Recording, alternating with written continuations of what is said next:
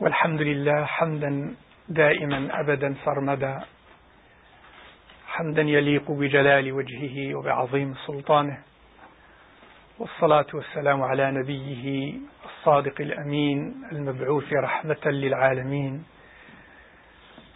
وعلى آله الطيبين الطاهرين وصحابته الصالحين الغر الميامين ومن تبعهم بإحسان إلى يوم الدين. اللهم الطف بنا واكتبنا منهم. آمين. I pray and hope that, alhamdulillah, you have also read the assignment from the chapter on al-ilm, on knowledge, for that is the subject matter of today's session, inshaAllah ta'ala.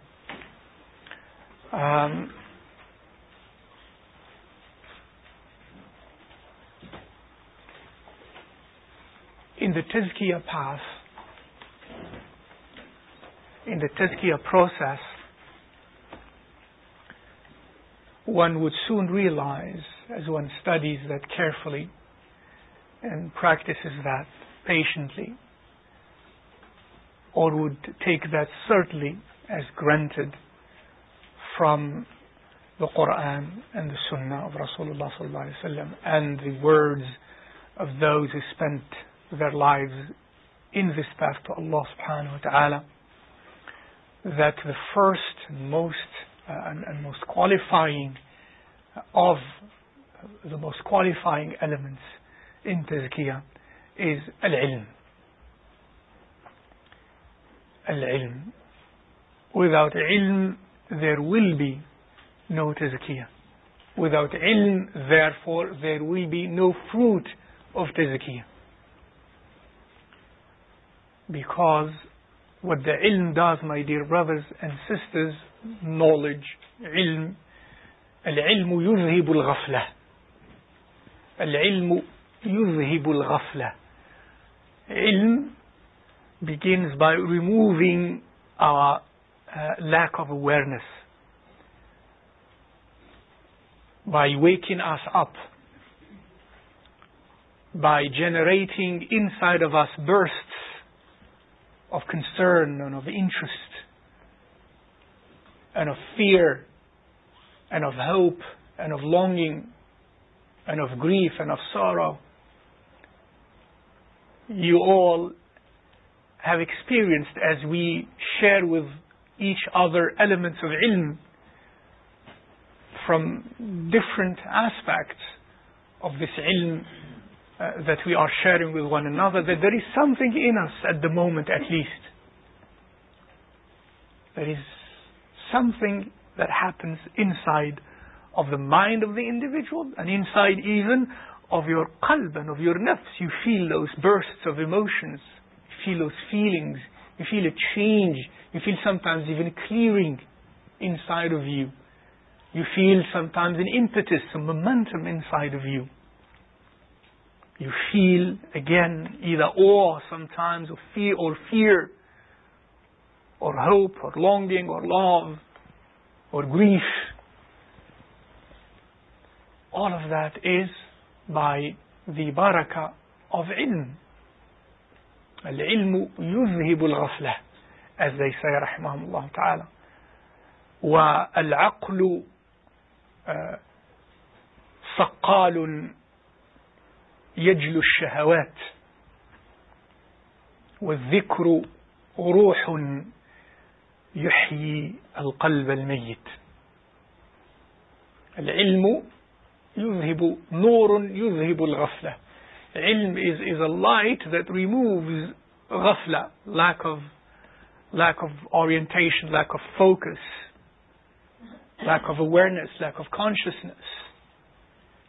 And al-aql, which is not ilm, that's why sometimes we say, I know, but why do people know? They have so much information, we have so much knowledge, but we don't understand certain things. We don't do certain things. Part of the reason is that there is a difference between ilm and aql.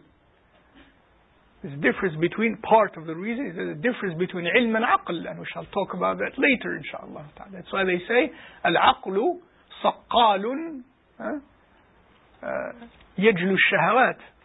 An aql is a cleanser, a polisher, a cleanser that cleanses away and removes the shahawat, the appetites, meaning the ill effects of the appetite, the extreme actualization of the appetites, meaning the appetites that we have as human beings, the shahawat, when they are used in ways that Allah subhanahu wa ta'ala did not intend. So al-aqlu saqqalun yajlu shahawat.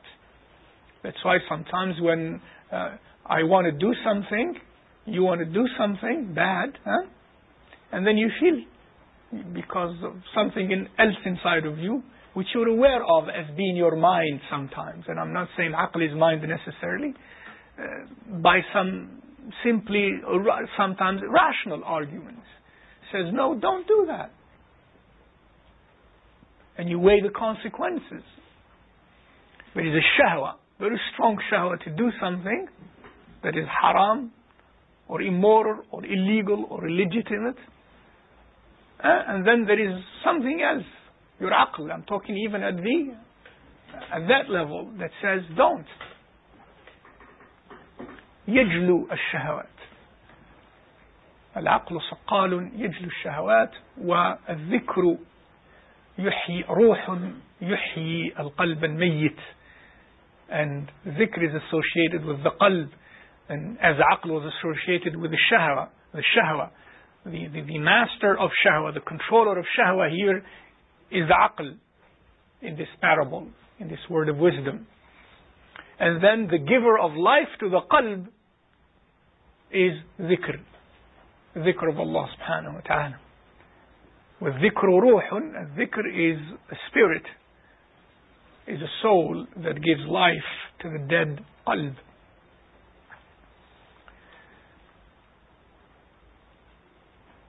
The fruits of ilm, my dear brothers and sisters, pertaining to one's relationship with Allah subhanahu wa ta'ala is khashiyah, isn't it? The fruit of ilm pertaining to our relationship with Allah is khashiyah. Awe from Allah Azza wa Jal. With more ilm, there is yaqadha, there is awakening, and that awakening leads in our relationship to Allah subhanahu wa ta'ala to khashiyah. That's why Allah subhanahu wa ta'ala had said, إِنَّمَا يَخْشَى اللَّهَ مِنْ عِبَادِهِ الْعُلَمَاءُ. An ayah that says what means verily has khashiyah from Allah. Verily, those who have khashiyah from Allah subhanahu wa ta'ala are those who have ilm, are the ulama. Thus, ilm engenders and generates khashiyah, which is the great prize that we seek in our relationship with Allah subhanahu wa ta'ala. And therefore the person whose ilm has not led him or her to khashiyah means that that's simply an information that has not yet penetrated the depth of the individual, and that in the haqiqah, that person would not be called the alim. In the haqiqah, would not be called the alim. Al-Hasan al-Basri rahimahullah ta'ala, one day one addressed him, Ya ayyuha al-faqih, and wanted to ask him a question, and he says, Man al-faqih? Who is faqih? He says, Al-faqih man khaf Allah wa amala bima amar Allah. Who is the faqih? Call me faqih? Al-Hasan al-Basri. الذي كان إذا رؤي ذكر الله. Al-Hasan al-Basri, who, rahimahullah ta'ala, as was described, when he is seen, people remember Allah subhanahu wa ta'ala. The sign of his wilayah to Allah subhanahu wa ta'ala. Rasulullah sallallahu alayhi wa sallam had said, أولياء الله سبحانه وتعالى من إذا رؤوا ذكر الله. Says Rasulullah sallallahu alayhi wa sallam. أولياء الله من إذا رؤوا ذكر الله. An indicator of the wilayah of Allah subhanahu wa ta'ala in people, that when you see those people, you remember Allah subhanahu wa ta'ala. They make you remember Allah subhanahu wa ta'ala naturally. There is some wave, subhanallah, that penetrates us. So the person who has ilm, but that ilm has not led to khashiyah, has not led to khawf from Allah subhanahu wa ta'ala, has not led to mahabba, or at least before that to longing and to desire for Allah subhanahu wa ta'ala, then that cannot be called ala al-haqiqa. Remember what we said yesterday, haqiqa inda li kulli shay'in haqiqatan. That cannot be called ala al-haqiqa alim, but could be called alim majazan. Could be called alim majazan because the person, one has information, has data, has knowledge, but that ilm has not led to the khashya of Allah subhanahu wa ta'ala. Of the fruits of ilm is khashya from Allah subhanahu wa ta'ala. Of the fruits of ilm, my dear brothers and sisters, in our relationship with our nafs is sabr. As was being again pointed out earlier, in this path to Allah subhanahu wa ta'ala of struggle and of mujahada on the road, ilm, when we acquire ilm, alhamdulillah, the fruit of ilm in our relationship with our nafs is sabr.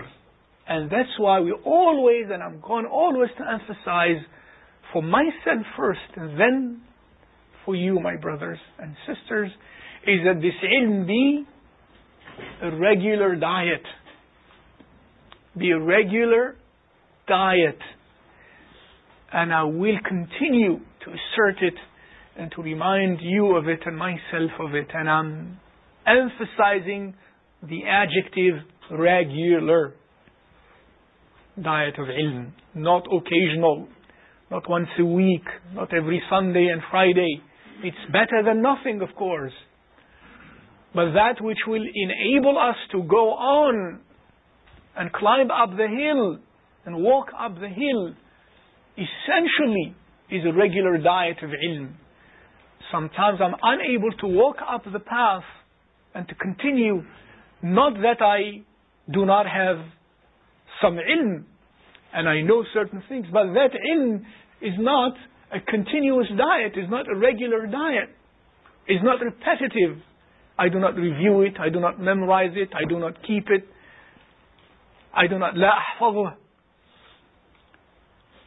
It has to be regular, a regular diet of ilm, because especially as, alhamdulillah, my dear brothers and sisters, you all realize when we go back to that which we call the regular rat race of life and the environment of which we have a choice, we feel weak because we have a lot of influences that have to be balanced by so many other factors, most important of which is ilm. A regular diet of ilm in my family, in my home, in the masjid. And not only in the masjid, in my home. And my home has to be also a reflection of what I learn in the masjid, and perhaps even sometimes in some instances better. العلم ثمرة العلم في علاقة المرء مع نفسه الصبر. It helps us in sabr. Keep regular. And I say regular to the extent that sometimes, alhamdulillah, for those, sometimes it's a rahmah from Allah subhanahu wa ta'ala. I mean, hourly, not only daily, in some form of pursuit of ilm and dhikr of Allah subhanahu wa ta'ala and so on. And the thamara of ilm in the relationship of the abd with dunya is what? What do you think it would be? Did I hear something? نعم؟ أيوة زهد. ثمرة العلم في علاقة الإنسان المسلم مع الدنيا بينه وبين الدنيا الزهد في الدنيا. The more one has ilm and has therefore ilm of what dunya really is, and the more that comes, and I'm saying ilm now, open have not defined the boundaries of that ilm. The more one has ilm, the more one with his or her qalb, most importantly, pulls away from dunya. Because then the dunya is uncovered for what it really is. And thus, my dear brothers and sisters, this ilm that we are talking about as the most essential element for tazkiyah, it is so because it awakens us. It awakens us in this way, in this manner. And most importantly, it awakens us to the relationship between ourselves and our Khaliq and Allah subhanahu wa ta'ala. We begin to ask the proper questions, don't we? We begin to ask good questions, even though sometimes they may seem to you that are bothersome or too much, or no. It begins that way. And we begin to wonder of this relationship with the Creator, and who is the Creator, and why are we here, and the objective behind us being here. And as we continue, as you have in the summary, as we continue to do that, subhanAllah, we discover one of the most basic things, that we are creatures and not creators. With ilm and reflection, we realize that we certainly were not the direct cause of our own being. And this simple realization, this very simple realization logically implies I am not a creator. And since I am not a creator, it intrinsically implies that there is a creator. It is that simple. ولكن أكثر الناس لا يعلمون وما يجحد بآياتنا إلا كل ختار كفور. And that will lead me to realize that there is a relationship then between the Creator and the created.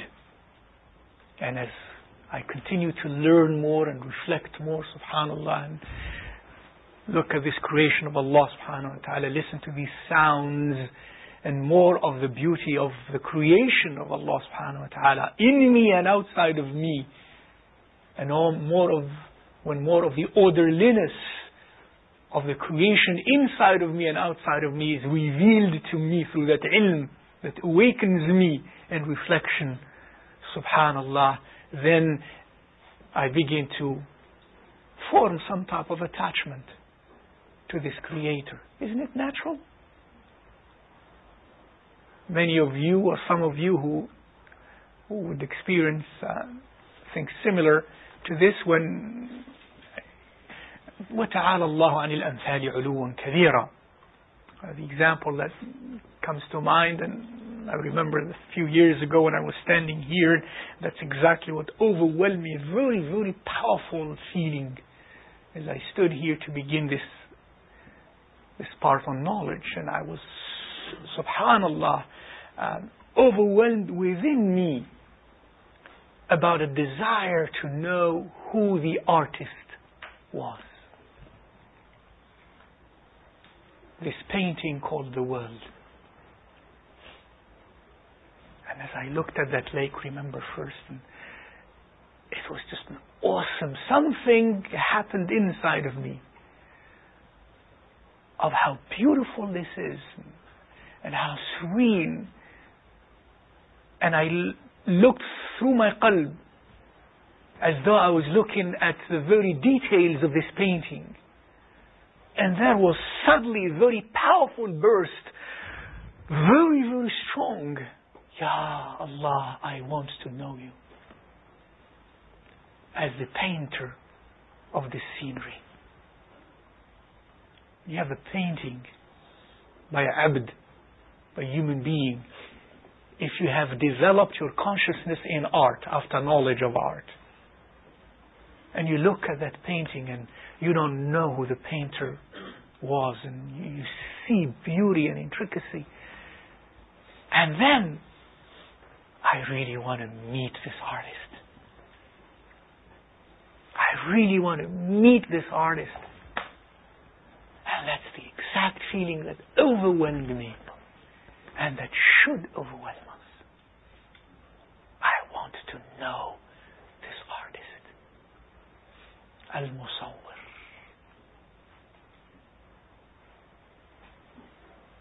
Al-Musawwir.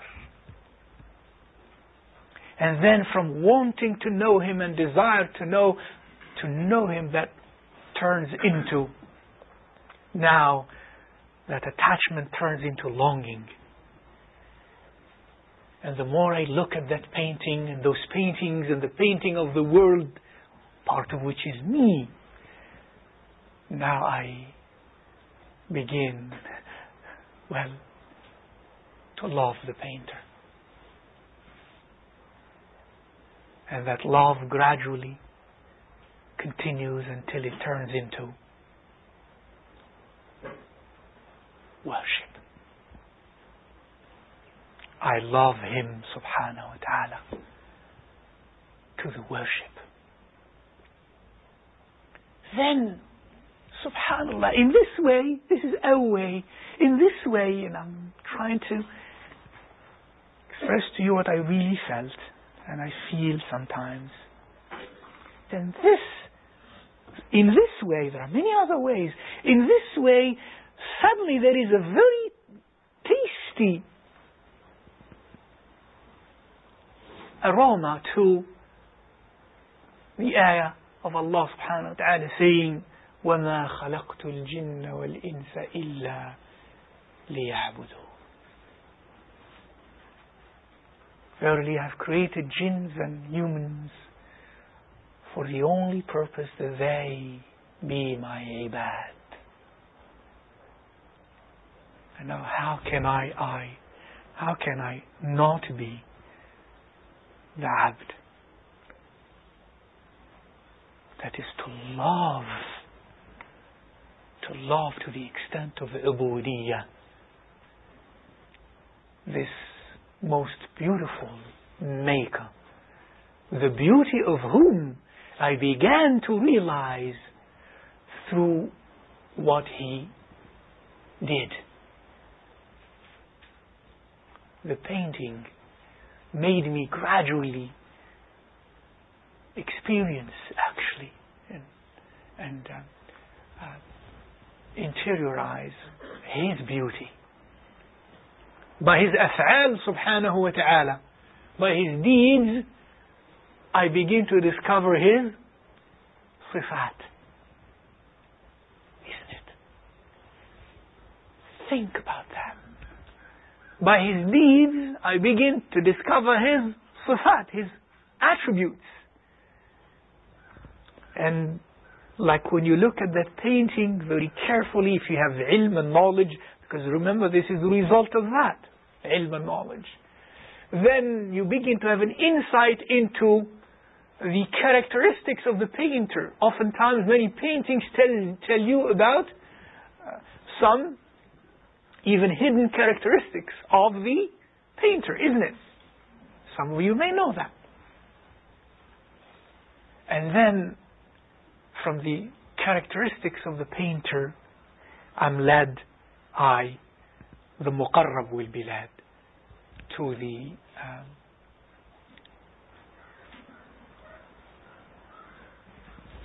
let me stop there. After that, those who have experienced it is closed doors. So the ilm, my dear brothers and sisters, ilm leads to this realization. Ilm leads to yaqadha, to awakening, and to desire, and to longing, and to love, and to ibadah. إنما يخشى الله من عباده العلماء.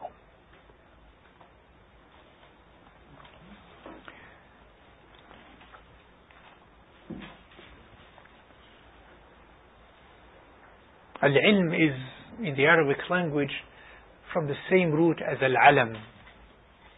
And they mean the same thing. In both the Arabic language, ilm and alam mean the same thing. وَإِنَّهُ لَعِلْمٌ لِلسَّاعَةِ says Allah Azza wa Jalla about Isa alayhi salam's coming. Ilm, which means alam, which means alama, which means ma'lam, all of the same meaning, which means in English a flag, which means a milestone, which means an indicator. And therefore ilm is a flag, to show me the path, is a milestone to show me the path. I cannot walk the path to Allah subhanahu wa ta'ala with jahl, with ignorance.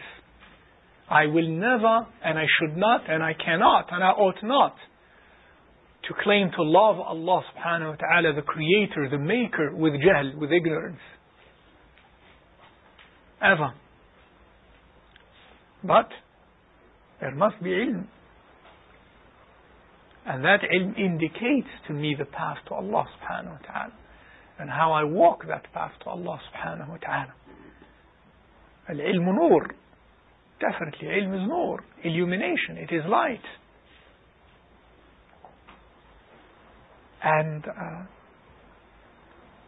that light inside of the abd, when it persists, yes, it's going to lead to the realization that as a abd now, there is my ma'bood, and that ubudiyya relationship requires that the abd returns to the master, isn't it?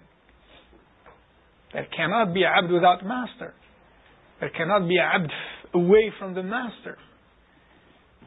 Can you run away from your master? Can you? Can you?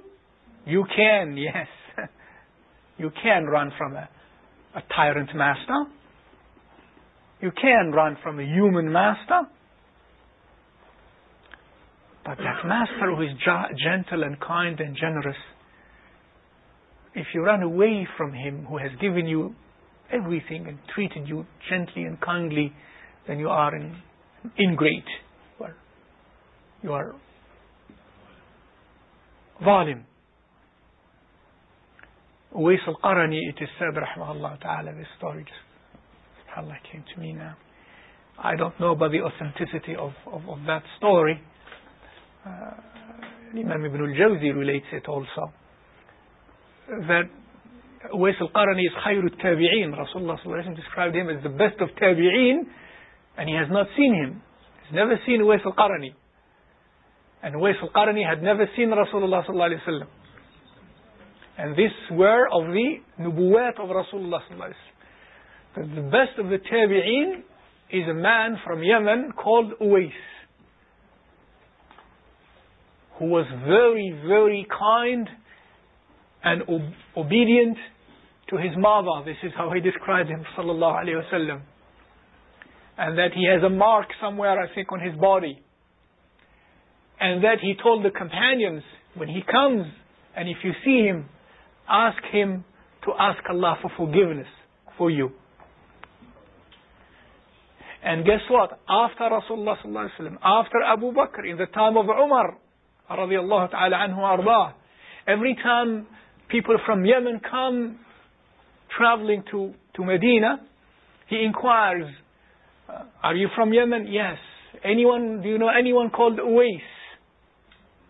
Look at, this is Umar. And finally one day there was a caravan, and Uwais was there. And it is said that the first thing that Umar did, went to him humbly and asked him, please ask Allah for forgiveness for me. This Uwais, who sometimes used to walk in the streets and children would throw stones at him, thinking this is a mad person, dressed humbly with one cloth, and they would, some children. And then it is said he would tell them, oh please, little kids, avoid to hit me in my legs. Everywhere else but not my legs. Otherwise I will not be able to prostrate to my Lord. Uwais.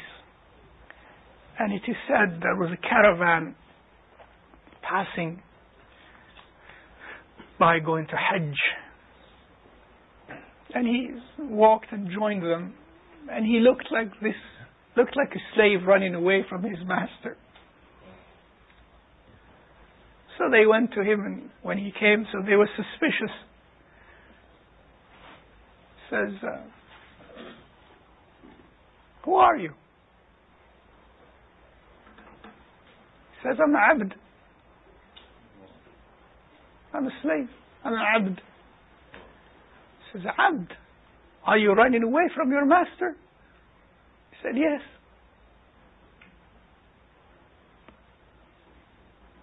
Are you running away from your master? He said, yes.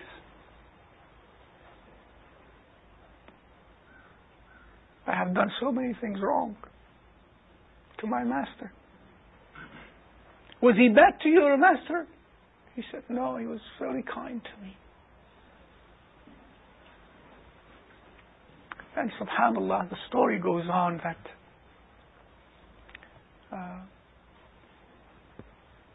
actually they didn't care much of him until it was very, very cold out at night, and he would not ask them for shelter, and he stayed out in the cold. And the story goes, Wallahu ta'ala alam, that he died, and after that, when they began to try to bury him, then many karamat began to happen one after the other. And then they began to be wondrous and afraid because there was a succession of those after he died.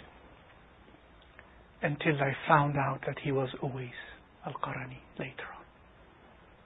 Running away from your master. We run away from our master to our master. We run away from our master to our master. Al-firaru min Allah ila Allah. Once we realize our relationship of ubudiyyah to Allah subhanahu wa ta'ala, the abd must return to his master. And thus the journey itself of abd to his ma'bud. Uwais was running away from his master to his master. Of course, Uwais knew that in accordance to this story, if the story is authentic. Uwais, most of all, radiallahu ta'ala anhu, was always running to his master and from his master. And it is only Allah subhanahu wa ta'ala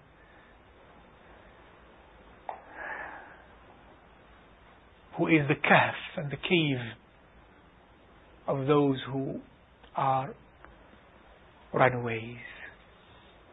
And it is only Allah subhanahu wa ta'ala into whom we run away as we run away from Him. We run away into Him subhanahu wa ta'ala. And this is the realization of the ubudiyyah. Subhanallah. Imagine, please think about this. Running away from no one into him or her except Allah subhanahu wa ta'ala. Very rarely have I seen a parable like this. Do you remember which one? Running away from a person to the same person? Naam? It happens with little children. Aywa. Little child, little innocent child, when his father, or in particular his mother or her mother, disciplines them, go away. Then the child cries and cries as that happens and comes back, and she says, go away, and he pushes forward to come into his mother. Only that.